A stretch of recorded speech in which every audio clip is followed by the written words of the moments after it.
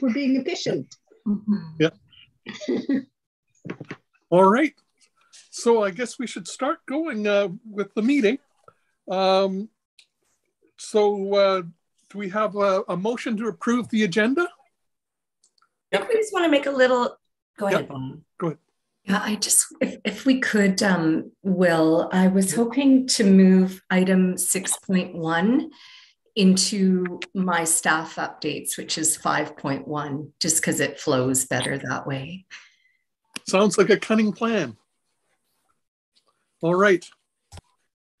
So any more comments or changes? Okay, so can I get a motion for approval of the agenda?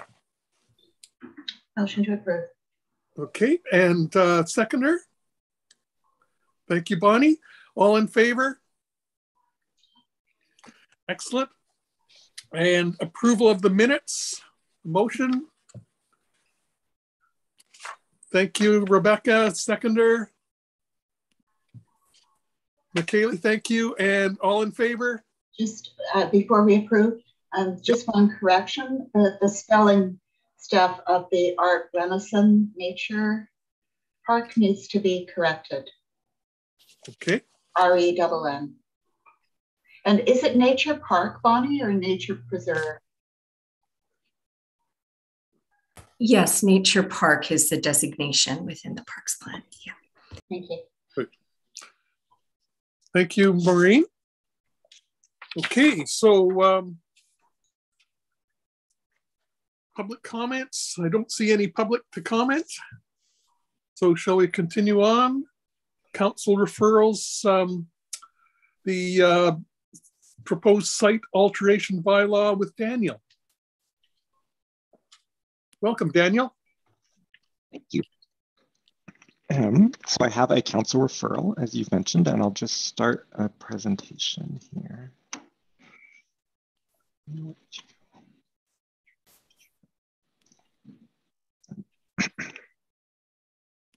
All right, how does that look? Good. Good. All right. So I guess by way of, it's not in this presentation, but just by way of update for council, when I last came, I believe, to this committee, or at least at an earlier presentation I gave on a proposed hazardous areas development permit area, and you gave some very insightful comments that were well received. Ultimately, council decided not to proceed with that bylaw and that development permit area, and instead directed staff to proceed with a site alteration bylaw. So that's where you are. So it's not that both these bylaws are still advancing, but that council, based on feedback received, decided not to proceed with that development permit bylaw, and instead with this site alteration bylaw, just for overall background.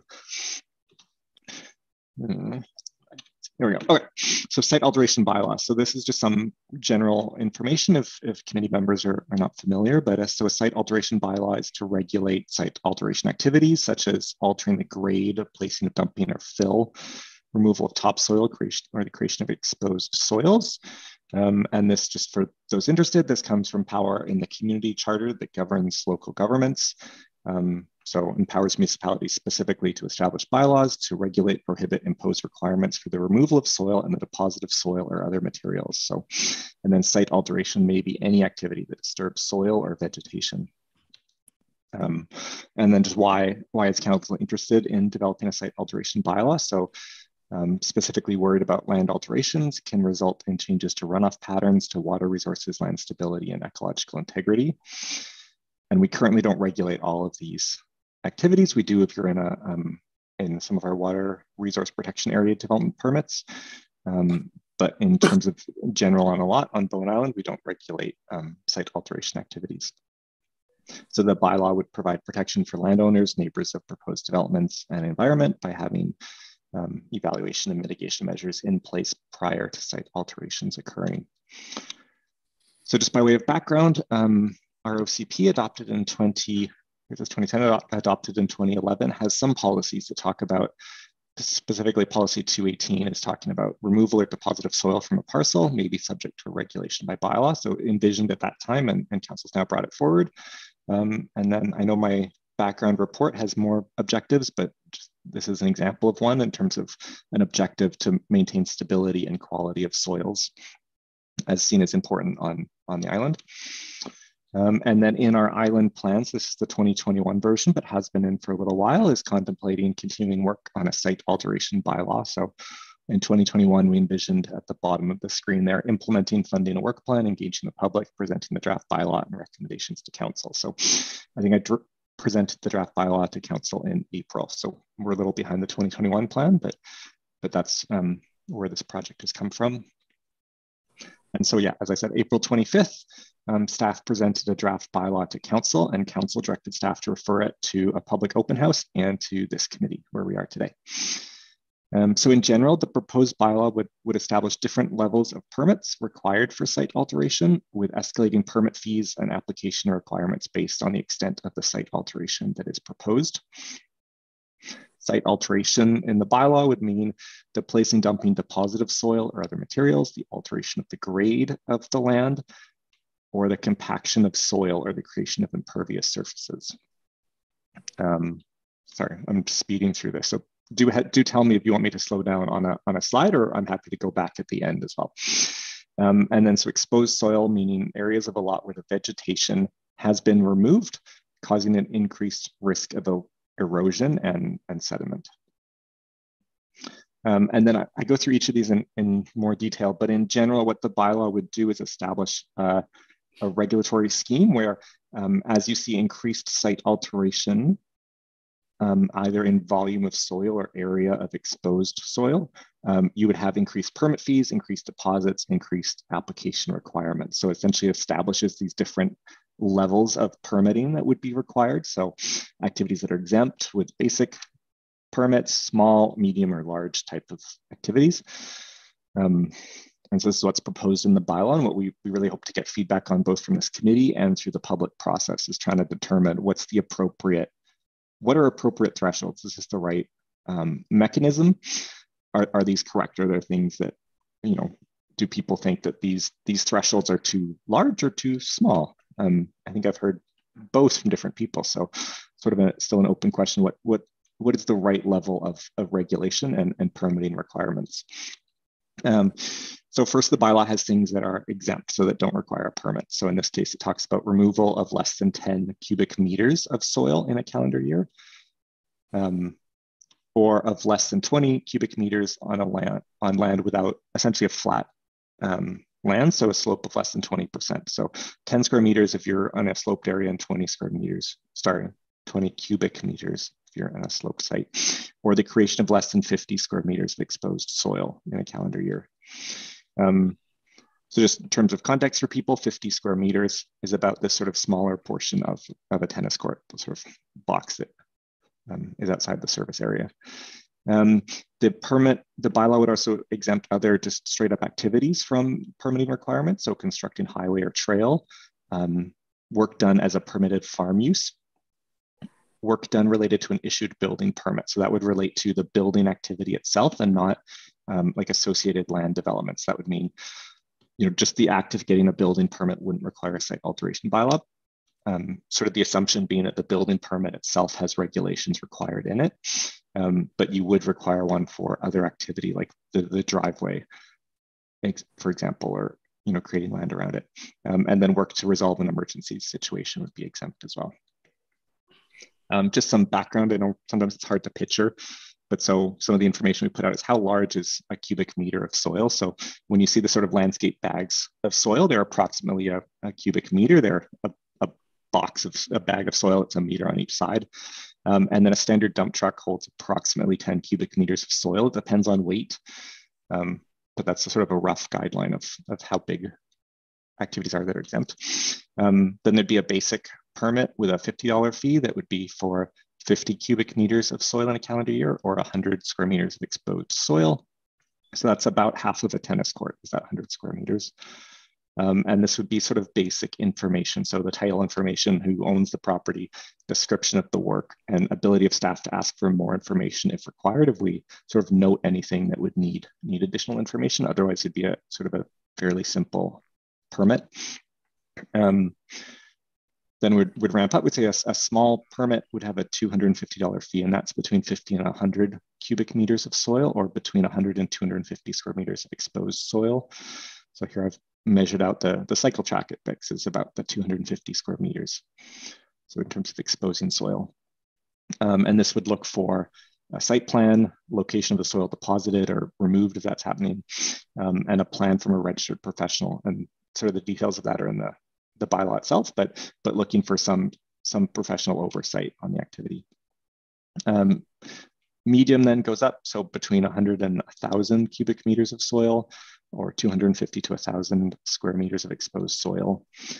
So here I've shown that the whole tennis court and the area around it, the whole fenced area, is about 650 square meters.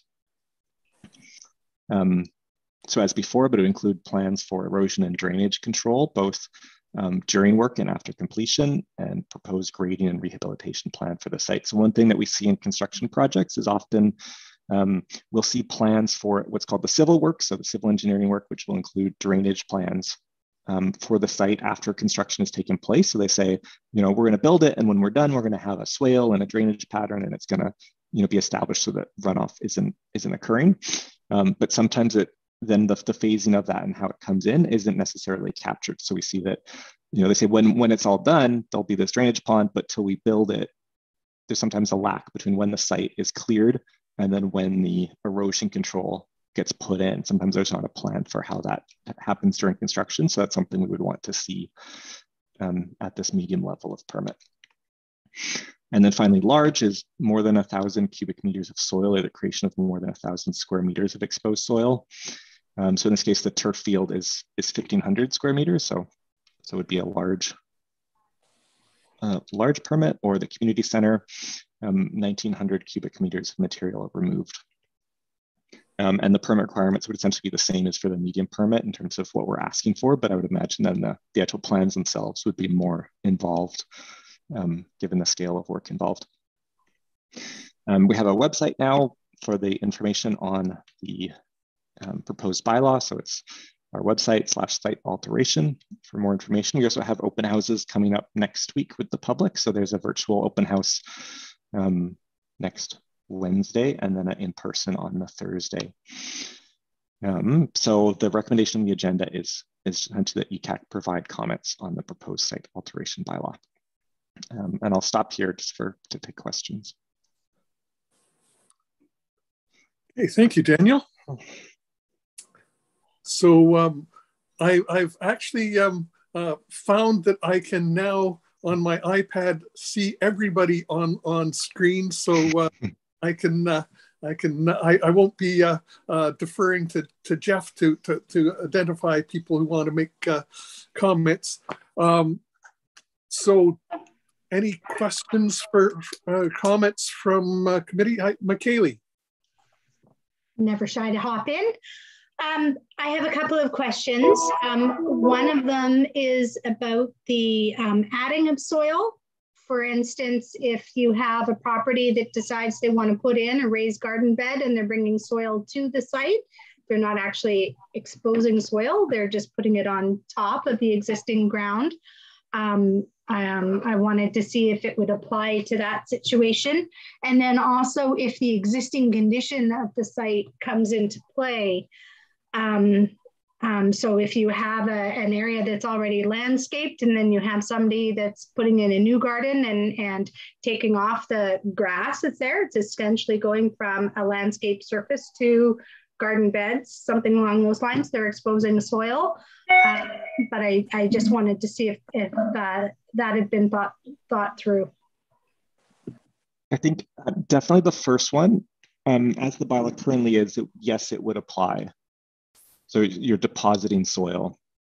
If it's above the scale, then that would be required. One of the things that I've thought of since presenting this to council, and so would be bringing back to council and can hear committee input too, is just in terms of exempt activities. Like currently the bylaw for the most part just does it based on scale, and then it has some of those exempt activities I mentioned. But an option could be to include just more categories of activities that are exempt. So for example, the obvious example being like building a vegetable, like a residential garden, right? Like maybe that's exempt activity. Or is it, well, no, we'd be worried about it at some scale. but it's something, an option that like, if there's activities that it's like, well, we don't mean to regulate those type of things. We're trying to regulate, large scale clearing, large scale altering versus somebody building asparagus beds. Maybe that's not, activity we want to get involved in, and we should just exempt it, is definitely an option.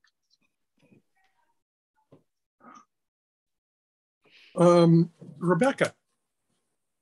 I have a question about the thresholds. You mentioned that that's one of the things that you'll be asking through the consultation process, is whether or not the thresholds are appropriate. And I was wondering about other municipalities that have similar bylaws and more experience with those bylaws, and what can be learned from that as far as appropriate thresholds, or maybe that's how you arrived at your starting point. It is largely how I arrived. So I think in earlier versions of this report coming to council, we had done some tables, which, I didn't include here, but tables looking at other municipalities and saying like what's common. And it is common, it's sort of in the like 10 to 30 cubic meters of like, that's roughly the level people seem to say, okay, below that is fine. Yeah. Thanks. I don't know. I guess the one part I'm not sure on, I'm thinking most specifically, the ones I used most often, I think, were Squamish and Pemberton and Seashelt.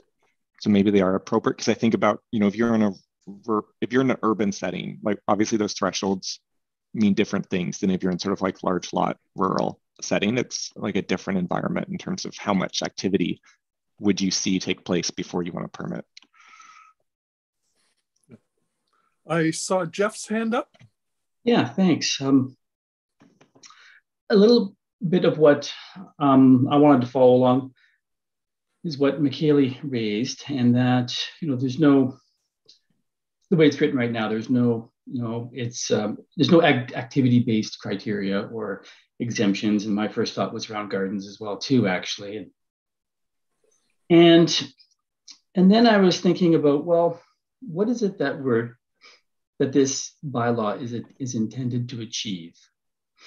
And I'm wondering if it's spelled out enough in both the bylaw and the materials that have been prepared. Is what are we trying to get out of this? And what the benefits that we might see from this bylaw, and then we can be using that better to identify then what the risks are. And maybe that might help us get to what activities have the greatest potential to result in soil loss or erosion, sedimentation, and things like that. So it's a comment I guess I have, is that I'm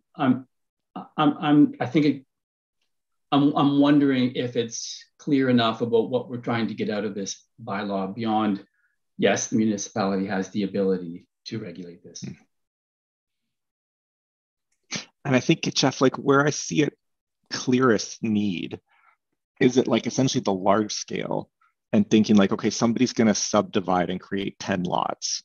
And it's like, right, we're going to say, okay, you need a plan for it. It needs to be shown, right? You're doing like large scale land development. You're putting in roads and building sites and doing large scale clearing. That's pretty like has potential to be done badly. Not saying anything about, current development, but it's just like that has potential for negative effects. With the idea being that as part of that process, you would get a permit, it would be regulated, we would ensure it happens. And at the end of the day, you'd end up with, however many days, 10 single family lots. And the idea being, if you establish the bylaw appropriately, people buying those lots then can like build their house on the site. They don't need to get a permit. It's been dealt with and sort of managed. And as long as they're sort of proceeding with what they're purchasing, that they then don't need the permit. And it's been dealt with at that subdivision stage. I know I do struggle in terms of like individual people then doing, landscaping on their site. It's like, yeah, how much of that do we want to regulate versus then we have seen examples where people do things like, well, that they clear all the trees and all the vegetation, they leave it exposed and it runs off. Or people who, do large excavation, they don't get a retaining wall because they know that needs a building permit. So they'd rather just like excavate and change their grade. And now they've left like an exposed soil slope of their neighbors that's going to erode. And we'll try to say to them, it's like, well, that's not good. You should do something about it. And they're like, well, there's no rule, you know, I can do what I want. So some of those activities we see as potentially, you know, dangerous, causing erosion, causing soil runoff. Yeah. So just to follow up on that, Daniel, I was going to say that I really liked that you used the Objective 22 from the OCP, but I was thinking that it was more inclusive, that the focus would be more inclusive for like habitat protection, waterways protection, and that kind of thing. So that I was wondering, is there any intention in this bylaw for those parts of it? You know, and it leads me to this thing about the area. Is that the only criteria that should be considered? Because I'm thinking that 50 square meters of second growth forest is not equivalent environmentally to the same area of wetland. So, you know, people that have a little wetland on their property, converting it into something else by filling it in or digging it out and making it a pond and all that kind of thing. And the other thing about that area alone, I'm wondering about the slope involved too.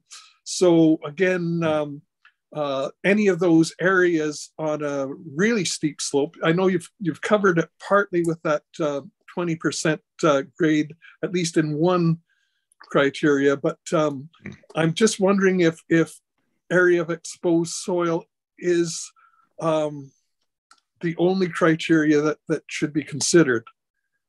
But that makes it a lot more complex. So, no, but that's a good comment. And then regarding sort of, you know, environmentally sensitive areas, it's like this bylaw, yeah, it's not an environmentally sensitive area, development permit area, for example, but it's specific to regulating just soil disturbance, site alteration disturbance. Yeah. The other thing that I was thinking that could just maybe strengthen this is a little more emphasis on neighbors. You know, that the idea that the change of slope can and water flow can greatly impact your neighbors. So and I think that's, you know, I've seen things like that in other communities and this community come up where those are major issues. So yeah, just in the framing, it might just be nice to add a little bit more on that. Thanks. Any more comments from people? David. Yeah, thank you, Will. And I think the direction we're going is interesting. It's useful. I think, so I'm just sort of flipping back into the bylaw itself. Like the difficult part about this, perhaps, is that we're using those numbers like cubic meters and square meters, which are pretty rough. Like, for one thing, you have to have a little diagram of a tennis court, so we even know what that is, and, you know, a dump truck and so on. I think sort of where everybody's been going, a description. I'm going back to the beginning of the bylaw. We've got a couple of whereases, but there's no real description of the purpose. At least I couldn't see it. And if we had a little bit more explanation of what we're trying to avoid, and as Jeff said, what we're trying to gain, I think that could help, so that we're not just relying on, okay, it's 11 square meter or whatever, and now it falls into this category. I think we need to understand what we're trying to gain, what we're trying to avoid a little bit more at the top end of the bylaw. That might help clarify it a whole lot. So I don't have any huge suggestions, but I kind of like the way the discussion is going. Thanks, David. Go ahead, Dave. Daniel, sorry. Sure. I was just going to say, it's tricky sort of crafting a bylaw that's trying to say, like, well, we want to regulate people doing bad things, right? Okay. I see that Maureen and McKaylee have their hands up. I don't know who came first, but I'll pick Maureen because she's on the top of my squares. That sounds very cute to be on the top of your squares. My question, and forgive me, Daniel, if this has been addressed elsewhere. Let's say we have the bylaw in place and somebody is working with an area equivalent to the turf field, and they've paid their deposit and they got their permit, and something goes really wrong. There's a lot of runoff. They run into all sorts of things.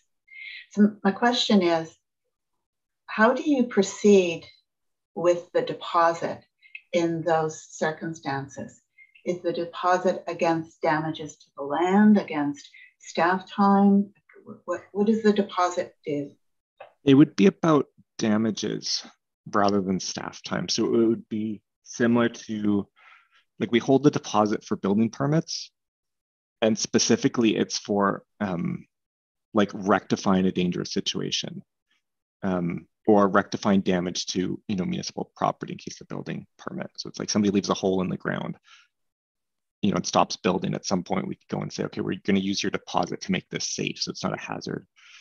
So I'd imagine the deposit for this would be similar. It'd be, okay, you've caused erosion, you've caused runoff. We're going to use the deposit to like do remediation around your property, I would imagine. And then what's not before you, but what we will bring, like if council proceeds with the bylaw, is again an amendment to our bylaw notice bylaw, which would have a finding schedule.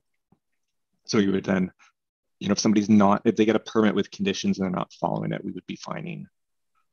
Yeah. So the damage is specifically for one, it's sort of to encourage people to do it, but more technically, it's for us to remediate. And then the fining mechanism would be damage, like to punish essentially somebody for not following conditions. Okay. And the determination of what constitutes remediation, that would be municipal staff, or it would be a professional brought in to assess. Are we there yet? Yeah, I'm not 100% clear. It's probably municipal staff starting it, saying like you've caused damage, and then but probably ultimately then working with professionals. I guess it depends on the scale of it.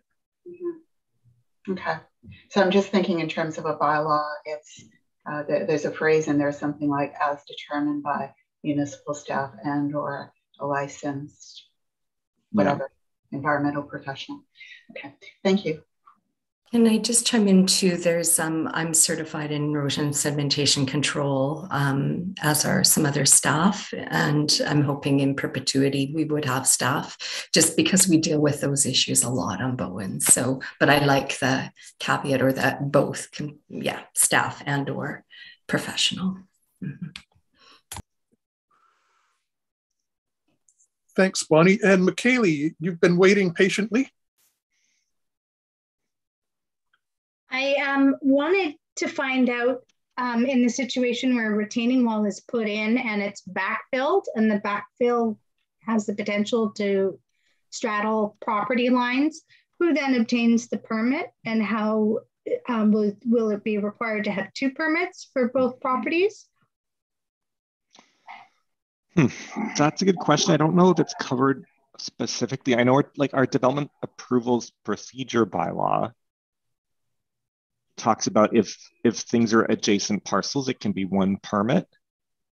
So I think maybe then I would have to amend that bylaw to include this bylaw as a named bylaw, but then it would be, if it's like one project that straddles multiple properties, it would be one permit. Okay. And then I also wanted to find out how this bylaw interplays with the watershed, aquifer, and stream protection bylaw. If there's a proposed project in the WASP bylaw, does that then trump this, and they're only getting the one permit? People would be getting two.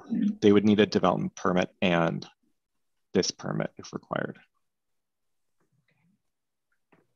Okay, is that it, McKaylee? Thank you. And Jeff, I see you've got your hand up. Yep, back around too. I got a couple of comments or questions. One, the first is on the definition of soil. I see that it, talks about clay, silt, topsoil, fill, sand, gravel, etc., including the bedrock. Now, I'm just wondering how alteration to a site without superficial sediments, soils, etc., relates if somebody wants to remove some bedrock, either by hand or mechanically or by explosives. Like, where does bedrock removal come in on this? I think if you're removing bedrock, you may or may not have removed soil on top of it too, but I think then you're altering like the drain, or potentially altering the drainage pattern on the site. So you can imagine you've taken off the ridge and you've taken it out, and now the water's flowing differently over the site, and how it's impacting downstream stuff could all be different because of that removal. Yeah, I'm kind of thinking about if, a property with just like a rock knob sitting, poking out, whether on a coastal bluff or inland or something like that, that are free of soils by the conventional definition. And you could argue that there would be no alteration of drainage if it's a hunk of rock poking out. Would someone be allowed to either blast or remove that rock without this permit?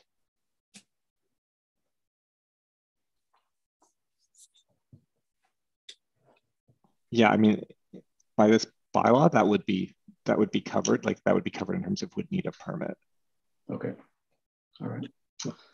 Thanks. The second one is, when I was looking at the definitions, there's one for wood waste, but I don't see wood waste mentioned again in the rest of the bylaw. And I'm just wondering, does that play into it in some way? No, that probably we should remove that. That's probably left from an earlier drafted version. Yeah. Thanks. That's good for me.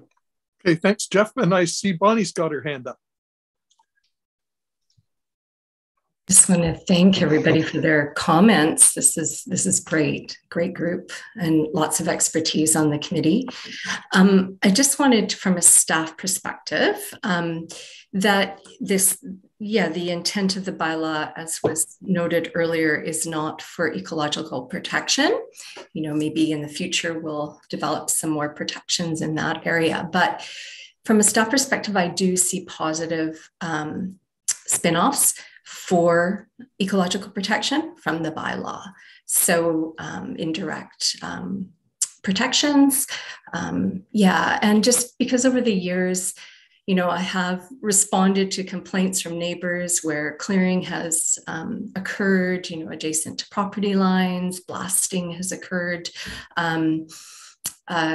creeks have been diverted, like just all sorts of responses, and more, I think, as we develop as an island and properties become closer, that, everything is connected. And so I think it's a positive step. There's things to iron out still and pieces to figure out, but from an ecological standpoint, I think there'll be positive spin-offs.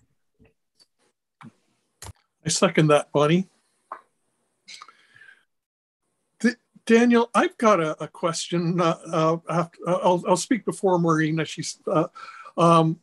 And I've looked at some other bylaws, and they also have a like in your table that on page 2 of the handout that that we got. There's the nice table of the different classifications and that. And in other jurisdictions, they would have another column which would be fines for not going through the bylaw process. And I'm just wondering if that's something that is covered elsewhere, or if that's something that that could be in this bylaw. Yeah, I mean, in essence, what we would do is we would bring another bylaw to amend it's called our bylaw notice enforcement bylaw. And it specifies like the fining schedule in essence. And it's something that staff intend to bring.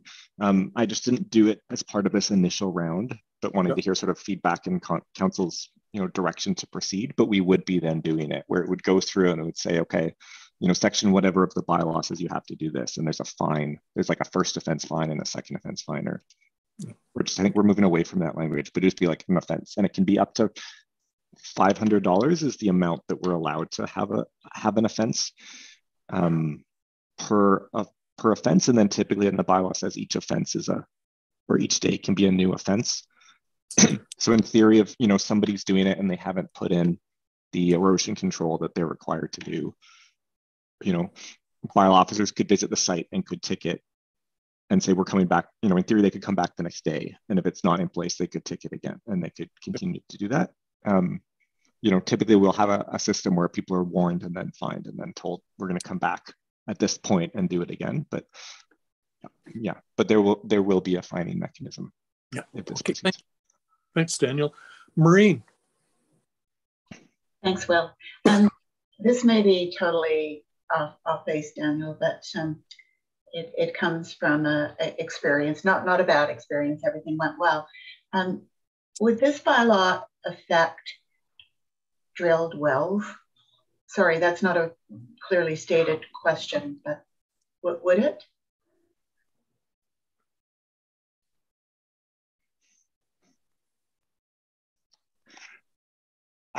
I don't think so. Like, I think your area, unless they needed to clear an area to operate or to access the drilling site, I don't think you're removing that much soil as part of drilling a well.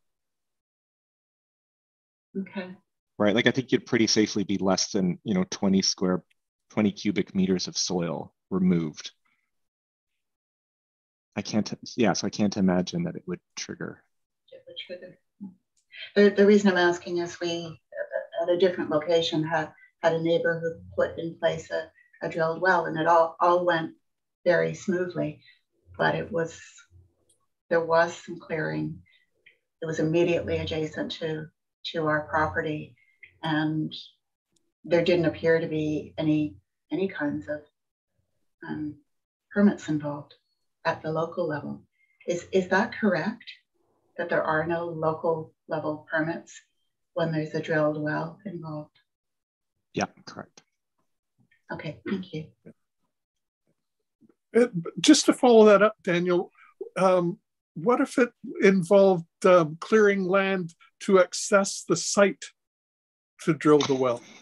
Then it would. Like, if you're exposing soil, you're removing all the vegetation or something to get access to your well site, then that activity would be regulated. Yeah. I see McKaylee's got her hand up. Geotechnical soil pits, same situation. I mean, there are properties where I've gone out and they've had like 4 or 5 test pits excavated.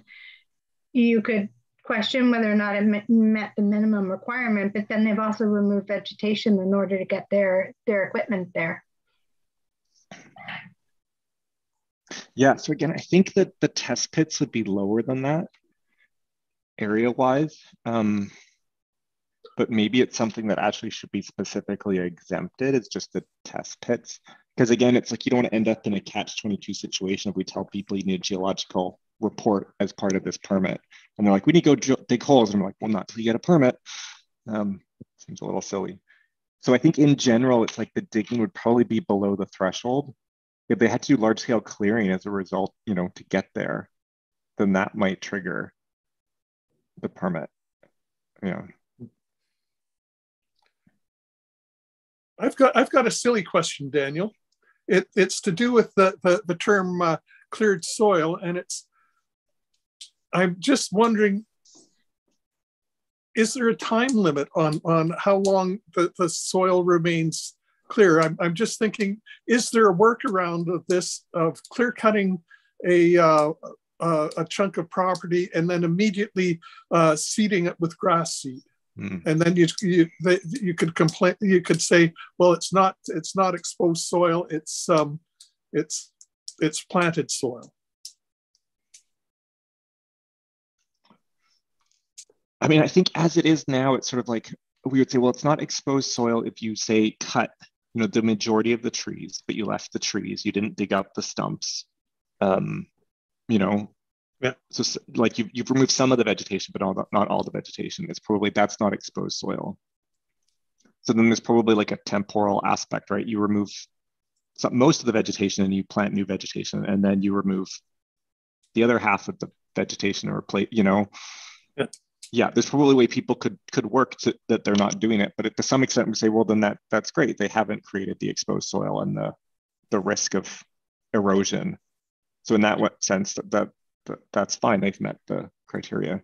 Because this bylaw, like specifically, is not a tree bylaw. Like some municipalities, they'll end up with both. It's a site alteration and tree removal bylaw, and they combine them in one. And it's very clear that it's regulating tree cutting. And this bylaw does not. It's just about exposing soil. Rebecca. Very well. I am mindful of the time, but I just have a question about the length of time to obtain a permit. So assuming that the application is fairly straightforward and the applicant has supplied you with all of the information that you require, how long would a permit like this typically take? I would imagine the basic permit would work similar to, currently we have it's an excavation permit associated with a building permit. So to essentially start the excavation, we typically are turning those around in like 2 to 3 weeks.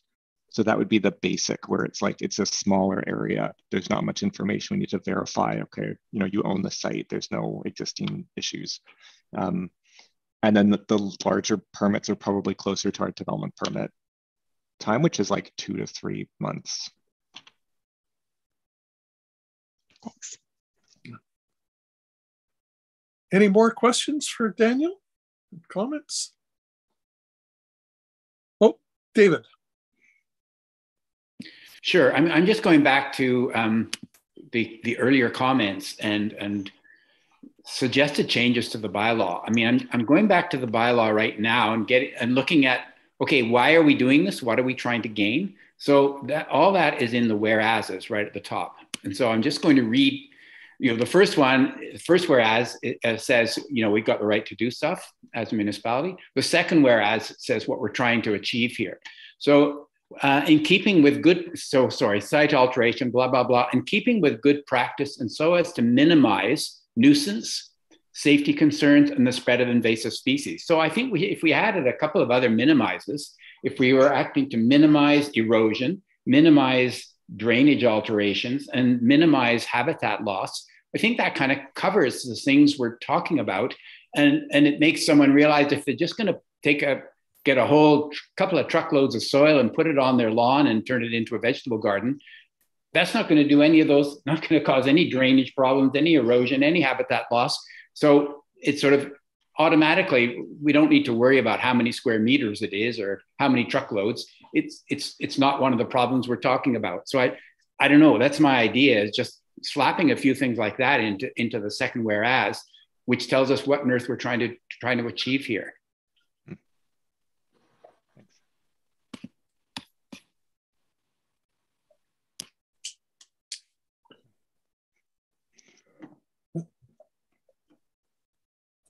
All right.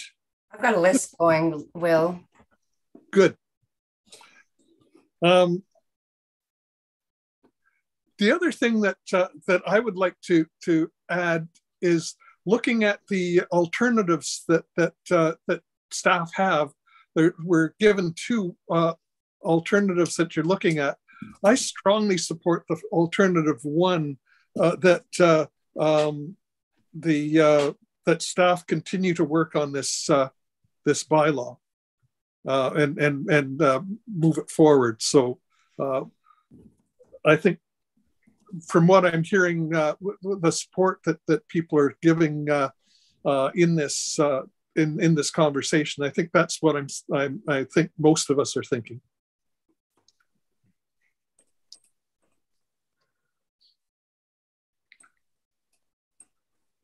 All right.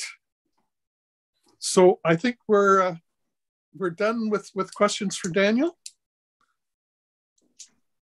Thank you, Daniel.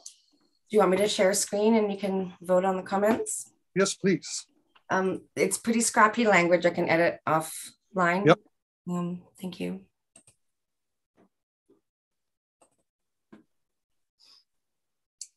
Can you see? Yep. So the first bullet is trying to capture Jeff and Councillor Hocking's comments about adding intentions. Yep. Maybe I can wordsmith that after. The next one is about exempted activities, categories of exempted activities.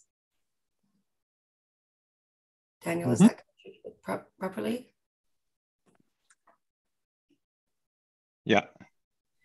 And then it seemed like, then Councillor Hocking was talking about including, I guess, verbiage for descriptions of scale in addition to the photos. Is that? No, I don't think I was saying that. I mean, I like the photos that explain what they are. Okay. And then, Will, you were talking about the types of property. So the X amount of forest land is significantly different than X amount of wetlands. Yeah. That to be considered. Okay. And then strengthen emphasis on possible impact on neighbors. Yeah. Something we still want to include. Okay. Slope, the grade of, is that? Oh, yeah, for exposed soil areas or something. Yeah.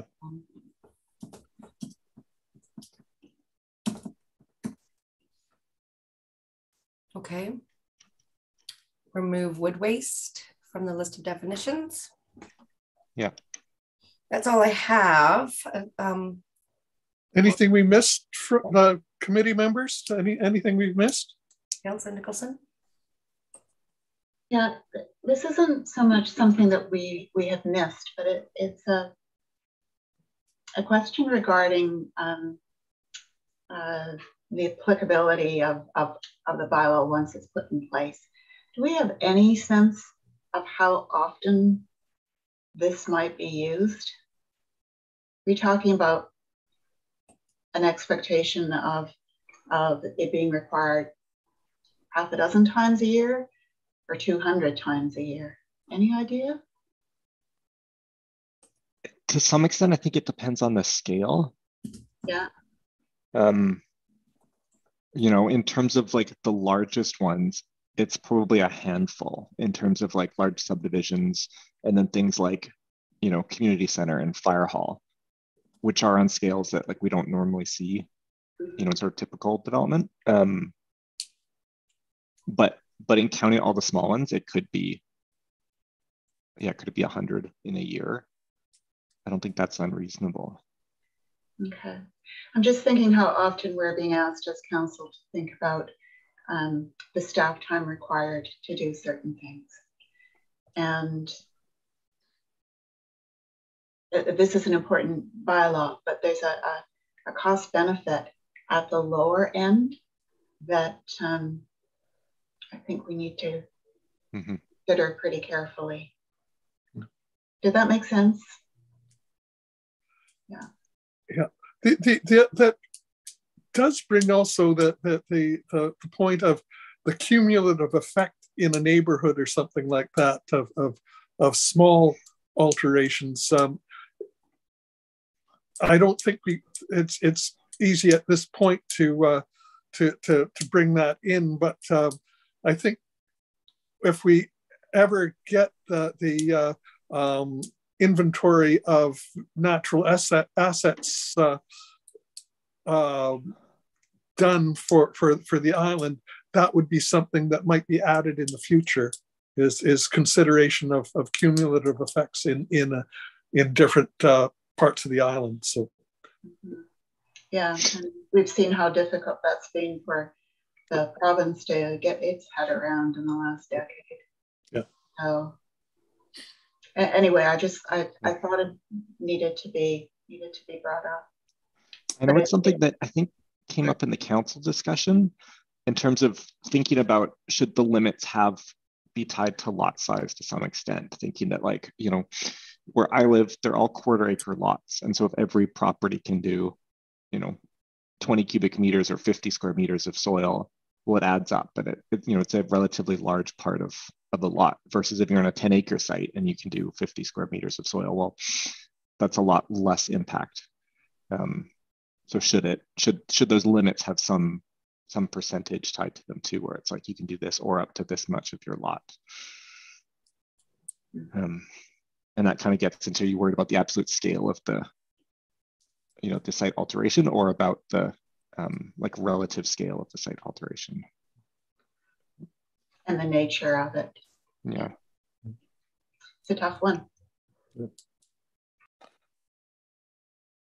All right, discussion through. Thanks a lot, Daniel. Great presentation, and thanks for answering all our questions. Of course, thanks for having me. Hold on a second. Oh, we need to vote. Oh, Steph wants a vote. Oh, Steph, you're always bringing my nose into the wind. Thank you. Listen, if you guys don't vote, I can say whatever I want. Okay, let's. Is that okay? Then I added the last bullet to include consideration of lot size relative to amount of soil. Do you want that included? I'm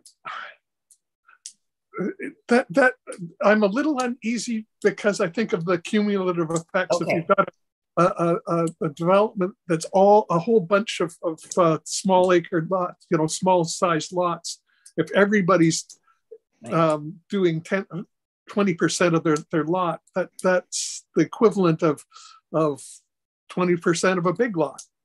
So yeah, I agree with Will. I don't see that as that important. Okay. So the previous, the list that we looked at with wordsmithing offline. Yep. Can you pop that up one last time there, Steph?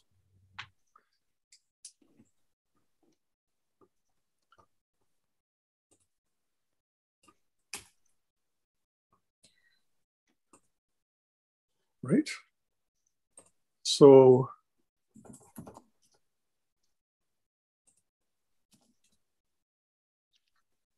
motion to approve. I'm when you're sharing the screen, I can't see all my my squares, Steph. Okay, so Maureen's making a motion. She's moving it. And does anyone want to? I'll second that. Okay. So then all in favor? And everybody's hands up. Great. Yeah. Unanimous. Now I can say thank you, Daniel, and you can now get on with your day. Thank you. All right.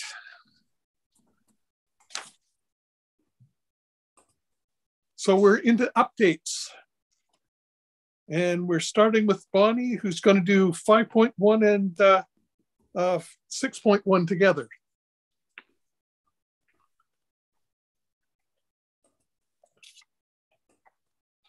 Great, thanks. I'm just going to start with a little presentation that was actually going to be 6.1, and then I'll go into just a few of the other initiatives that staff's working on currently. I just wanted to...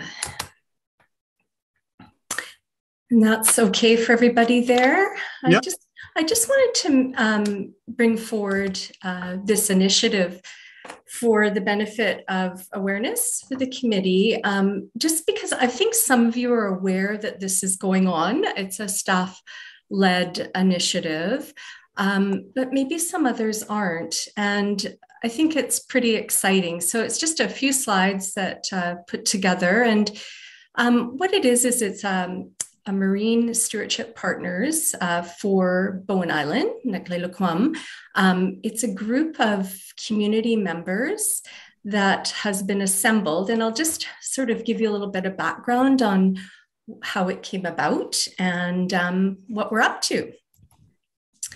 So basically, the impetus for this partnership was the work that the David Suzuki Foundation and Oceanwise did. They did some great work in around 2017, 2018. And what David Suzuki Foundation did primarily was they analyzed different areas of high ecological value, or put ecological value on certain areas throughout Howe Sound. And they also identified areas with significant human activity and identified conservation opportunities and needs for these particular areas. So this map shows the different conservation areas. There were 34 priority conservation areas within Howe Sound that were identified, and 7 occur within Bowen Island municipality jurisdictional boundaries. Some of the areas are Mannion Bay, Tunstall Bay, Cape Roger Curtis, Dorman Point, and others. And these are areas for our community, special places for our community as well. In the map, the green areas, the green or yellow kind of shaded areas are areas that promote management and stewardship, and the blue areas are to promote marine protection. So the green areas are those that maybe have a little bit more of human influence. There's lots of different criteria, but I think the important point is that this work has been done and they've identified these areas as special places. So what happened was that the PCAs served as an inspiration for the creation of the Marine Stewardship Partners.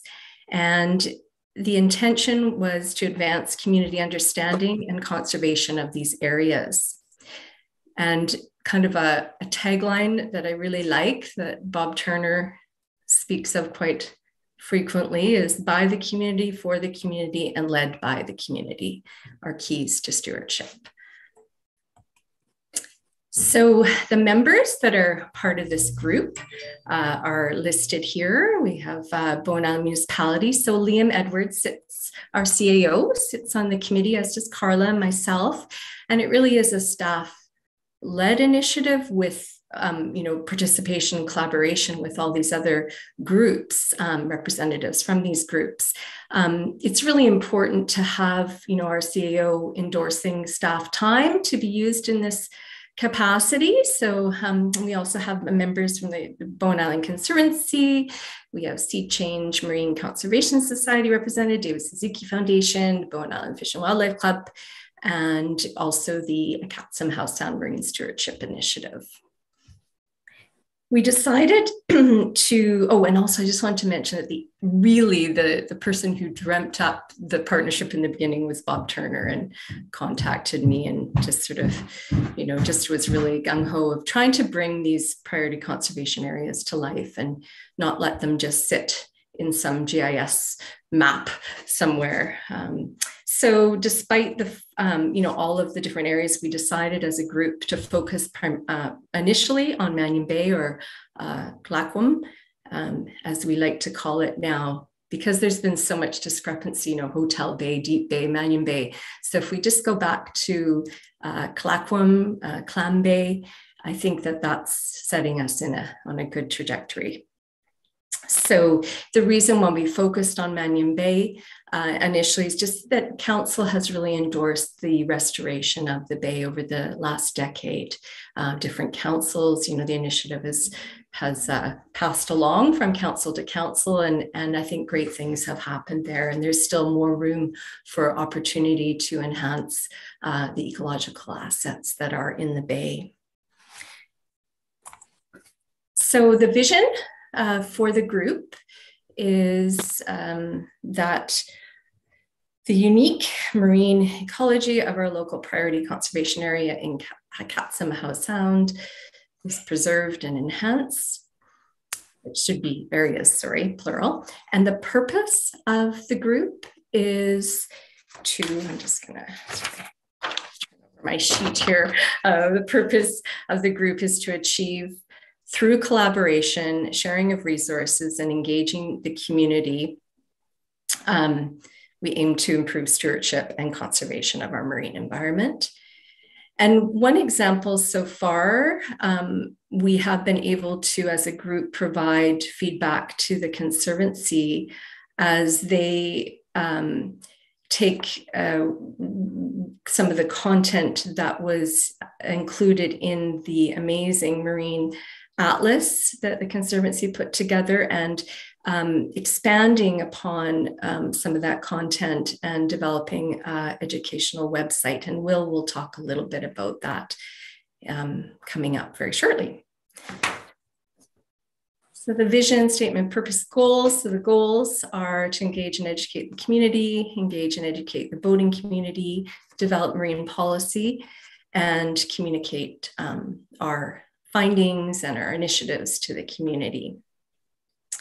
So with that, I think looking forward, really this is our, looking forward, what we hope and is that, we have conservation projects on the go all the time, and the group is always open to discuss and act upon new ideas. And ideally the partnership model is replicated in other communities throughout Howe Sound and beyond. I'm going to be presenting this slideshow or variation of it at the Ocean Watch Action Task Force group when we meet in June, and maybe, taking it to the community forum as well at some point. And in the future, local partnership groups could ideally come together and share action stories about PCAs in and around their communities and the great work that's going on to enhance and preserve and protect and conserve the ecological attributes of those PCAs. So that was just a little overview of the group, and I think we're pretty excited about it. As I say, it's a staff-led initiative, and I think it's exciting work. And so we'll see more to come. Great, thanks, Bonnie. Yeah. So I could just move into just a few. I know we're for time here. We want to keep going, but I just want to give a little bit of update about what Carla and I have been working on at the staff level. Carla and Brad, our parks foreman, paddled out to Oyster Island and put Onion Island and put oyster catcher signage on the island. And also there's Sealy Park signage and Tunstall Bay signage. So that was great. Thanks so much, Carla and Brad. That was good. Earth Day was a success. We had some red cedar saplings that we gave away to community members. We felt that red cedar was very significant in that it is some of our trees have died on the island over the last few years, and just because of the First Nation significance of that tree. So yeah, so we had 50 saplings, and they all were picked up by the community. So that was really good. So some little cedar trees have been planted. We're starting work on our invasive species, our mapping that's ongoing. We try to map our most nasty invasive species in our GIS system, keep tabs on that. Yes, McKaylee? I just heard yesterday that there's a new population of the Japanese knotweed at Tunstall Bay Community Association. And I haven't gone to check it, but it's been on my mind to let you know. Sorry for interrupting. That's awesome. Thank you it's awesome that it's not awesome, but yeah, thank you. It's good to know. So yeah, definitely. And we've also the new, it's sort of like the early detection rapid response, just like for wildfire. It's sort of the same philosophy that we use for invasive species, and one of which has been identified as the Japanese butterbur recently. It's a magnificent it's a magnificent plant. However, it is a scary one because it can survive and outcompete native vegetation in riparian areas. It does well in shade. So those are the sort of plants that can have ecological implications that are quite deleterious. And then Mount Gardner, I think, we've done some publications. I know maybe Will and some others here today took part in preliminary discussions with the province. More will be revealed. Representative Brian Mitchell from the province is coming at the beginning of June to engage the community further. And so I think we're moving forward anyway, where that goes. The sustainable grants, I just wanted to let everybody know, even though we publicized quite, extensively, we didn't receive any applications this year for projects. So what I proposed to the group is that Carla and I, and with discussions with other staff here, will come back to the committee next month with some potential suggestions, see how the committee feels about those suggestions. Sounds good. And I think that's it for now. There's lots on the go. Okay, thanks, Bonny. Okay, next on the agenda here. Councillor Nicholson has. Yep. Sorry. Yeah, just to add, the CAREC funding, if everybody remembers, was essentially the program was cancelled last year, but it has been resurrected. And there was just an announcement from the province that our CAO shared with us. The program is coming back. There's some information on the new version online, more to follow. But the bottom line impact is that it will go from 11 million funding for the entire province to over 70 million for a CAREC project. So it's a significant additional chunk of change that is going to be coming back to communities. And when we've got more information, we'll share. Great. That's great news. Thank you, Maureen. Okay, so we're going on to committees and council. Councillor Hocking and Councillor Nicholson.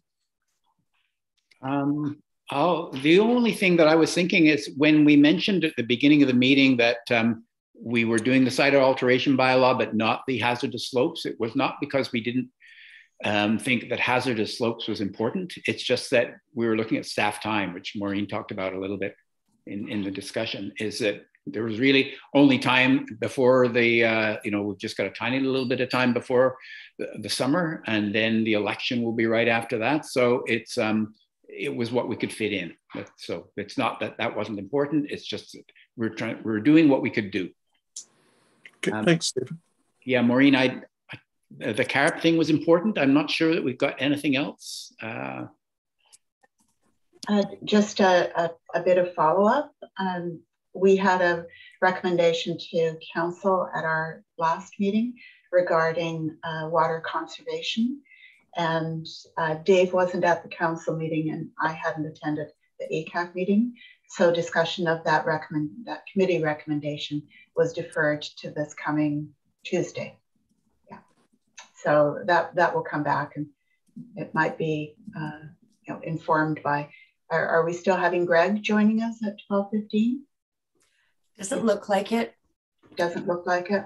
But yeah. Okay. Well, thank you. Yeah, we'll see where some of that discussion goes at next council. Then.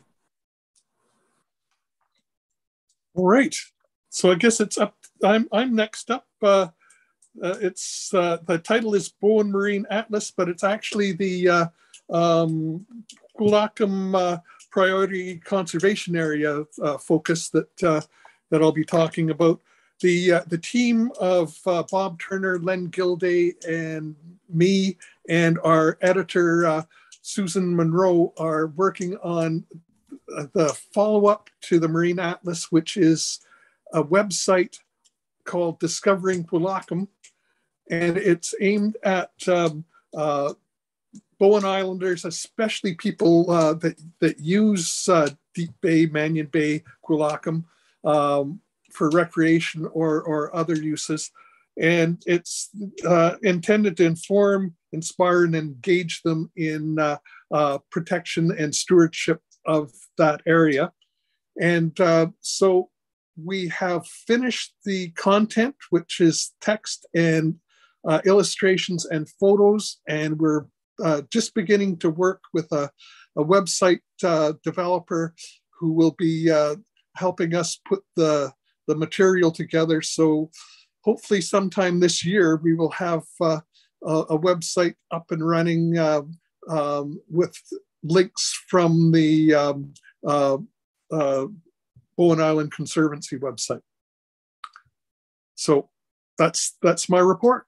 It's been fun working with those people, and I've got to say, spending as much time as we have with that body of water, it's a stunning place. So next, new business. We've done 6.1. 6.2 is water conservation mechanisms and in new buildings, new builds and retrofits. From who's running this? Who's speaking on this? So Greg Cormier was going to come, but unfortunately he can't make it. Yep. He has some scheduling conflict. He's working with his students today down at the fire hall. Yep. Yep. Which is great, a great initiative. Right. So we will get him next month. Hopefully he's a busy guy, so. Okay. Other business, anything to add? Information items we've got. I'm looking forward to zooming through the work plan on my own. So thank you, Bonnie, for getting that to us. And I think we're coming to the end. Next meeting to be determined. Am I missing anything, Steph? No, I think that's good. But just to clarify then, so for next meeting, we'll get Greg properly. My apologies for the role and the confusion today. Yep. And then for next meeting, we'll have Bonnie and Carla carrot ideas, correct? Yep. And what was there another pressing topic that came from this? We also were going to ask Thrive Bowen to come and speak. Yeah. Yes, Thrive coming. Yeah. They were unable to come this meeting, but thank you. Yeah. And McKaylee, was that what you were going to bring up or something else? I was just going to ask about following up on the previous carrot stuff. I was specifically interested in the movie that was done. Does anybody know if that's been finished? Yeah, so I did have communication with the youth that were putting together the film, and it's in post-production stage right now. So I'm hoping that we'll have it out soon this summer. Yeah. Great. Yeah. Great. Mm-hmm. Okay. With that, I guess it's time to adjourn. So thanks everyone for coming, and see you when Steph brings us together again. All right. Thank you. Thanks.